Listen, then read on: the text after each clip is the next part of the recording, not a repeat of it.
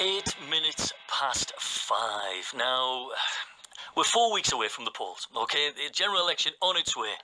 But a small electoral war has broken out in Hartlepool today. Now, this morning, the leader of Hartlepool Conservative Group, Ray Martin Wells, wrote to the town's UKIP leader asking him to withdraw their candidate, arguing that UKIP shouldn't be fielding a candidate in an area that is voted heavily for Brexit. Now, earlier in the programme, I spoke to him. All we're doing is we're stating our case. UKIP have said, they're the ones who said quite categorically they would not stand in the way where there was a strong Brexit campaigner standing in a seat. Our guy, Carl Jackson, has worked alongside the Brexit minister, David Davies. That was his job. So you don't get much stronger than that. So really, all we're saying is honour what you said. Doesn't this give Labour a bit of a backseat to sort of look at you and go, right, let those fight, we'll work on the objectives and things that are for Hartlepool, and you've just handed them a little bit of a laugh, haven't you? Well, I mean, I think if we're going to talk about a laugh, then we just need to look at Labour's leader. So there you go, that was Hartlepool Tory leader Ray Martin Wells. Well, that prompted a terse response from the leader of Hartlepool UKIP branch, John Tennant. He branded the letter as hypocritical and a dirty trick. Now, UKIP candidate for Hartlepool, Phillip Broughton, joins me on the line now. Thanks for joining us this afternoon, Phillip. Good evening, Gary. Nice to speak to you again. When you read the letter, if you can, keep it clean, what was your reaction? I think it's laughable, to be honest. I mean, I really do think Hartlepool Conservatives really need to give their head a shake and get a reality check. I mean, the fact is, this is a UKIP, Labour, battleground seat, Hartlepool. If you look, I mean, we can talk about the figures, but the fact is UKIP are the party that can win this seat. The Conservatives are nowhere near. But Ray Martin Wells says they have, on current polls, up to 50% of the electorate going to vote for them. So how can you say they're not going to get anywhere near? Well, look, if they can talk about polls, but I can talk about actual election results. If you look at the last general election, 2015, when I... Well, that was 2 years ago. Ray Martin Wells made that point. He said that's 2 years ago. A week's a long time in politics. But the thing is, Gary, these are actual election results that have happened. Labour were on 36, UKIP were on 28, and the Conservatives were on 21, a long way behind in third. And of course, if you look at the local council elections, it's even worse for the Conservatives. Labour and UKIP were both on about 35% of the vote, and the Conservatives were way down on 16%. The fact is, this is a Labour UKIP battleground seat, and if you want to get Labour out in this election at Hartlepool, you've got to vote UKIP, because we're the only ones that can beat the Labour Party in Hartlepool. Now, I probably know what the answer to this, so it's a rhetorical question. So, are you going to be stepping back? Yeah, I think you know what the answer to that is, Gary. No. And I would say again, very much that it is pointless voting Conservative in Hartlepool.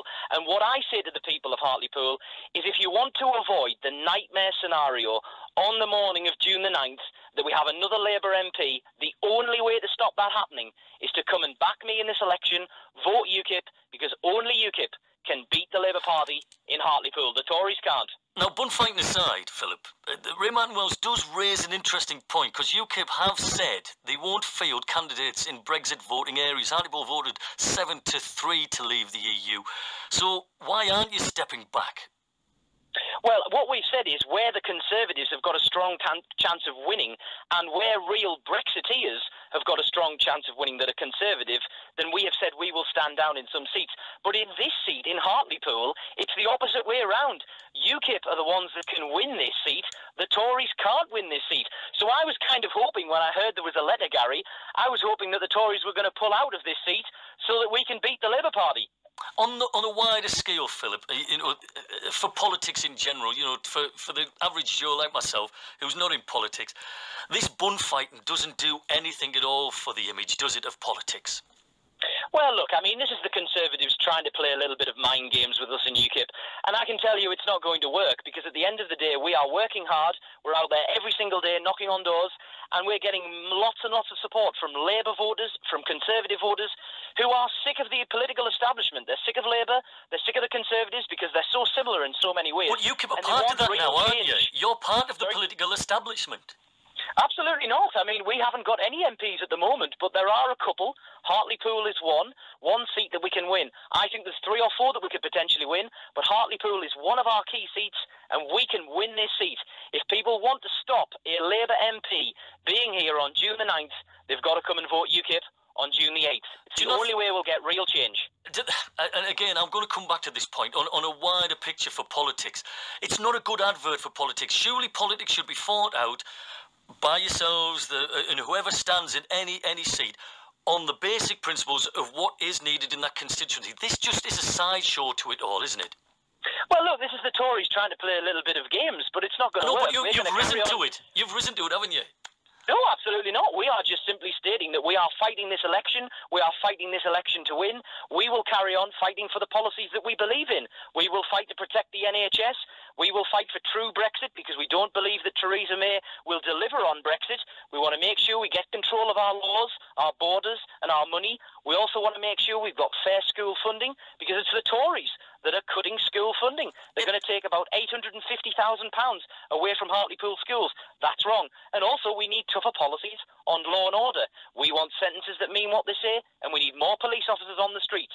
That's what we're going to carry on campaigning on, and I think we've got a great chance to win this seat, and if the Tories stood aside, we'd have an even better chance. But on your main thing of Brexit, the Tories have really stolen your march. They've, since the election, we're coming out of Europe, Brexit is going to go on. And the council elections, you lost all but one of every seat that you went for. Here in Hartlepool, the situation is different. We are strong here in Hartlepool.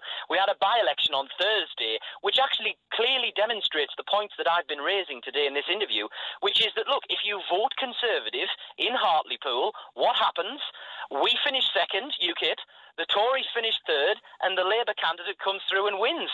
So I'm saying to people in Hartlepool, don't vote Conservative, vote UKIP, because we're the only ones that can beat them. And look, on the wider thing here about Theresa May talks a good line on Brexit, but let's see if she actually delivers. Remember, this is the person who was Home Secretary for 6 years.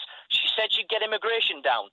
Immigration is higher now while she was Home Secretary and while she's Prime Minister than what it was under Labour. She said she'd be tough on crime. She cut 20,000 police officers from our streets.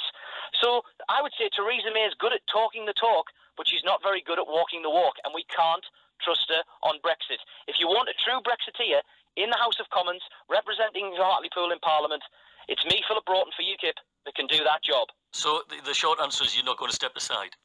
That is exactly the correct answer. I'm not going to step aside. I think you probably knew that before the interview.